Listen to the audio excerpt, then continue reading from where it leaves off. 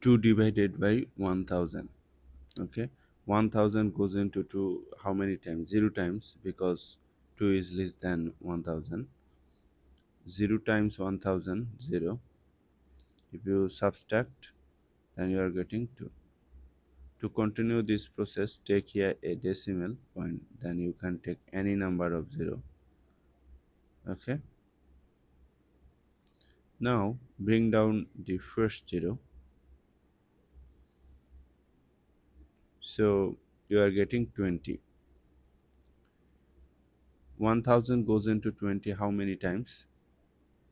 0 times. Look, before this 0 there is a decimal, so decimal must come to the quotient directly.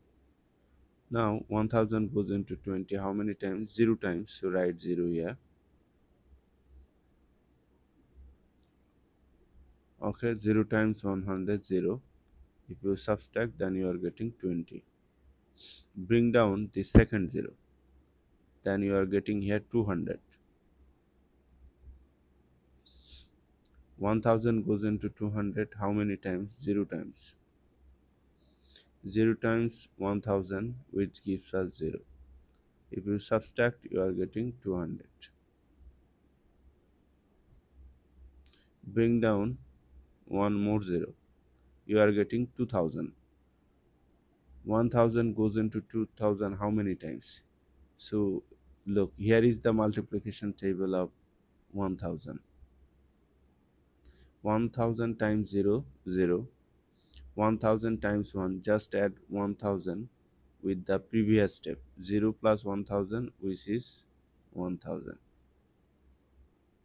Okay, then 1000 times 2, just add 1000 with this 1000, that is 2000.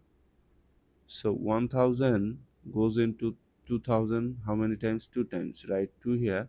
2 times 1000, that gives us 2000. So if you subtract, you are getting done. So we are done, right? We have gotten our answer 0.002. Here is the answer. Let me show you the shortcut way to divide 2 by 1000. Look, if you get a denominator like 10, 100, 1000, that is, the number will start with 1, and then you will have just 0. Then write the numerator, then move the decimal point according to the number of 0. Here number of 0 3, so decimal point will move one digit, then two digit, then three digit,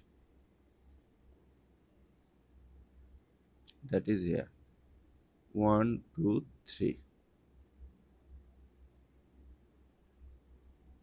Point 002, point 002. We can add here 0 to mean that this number is less than 1.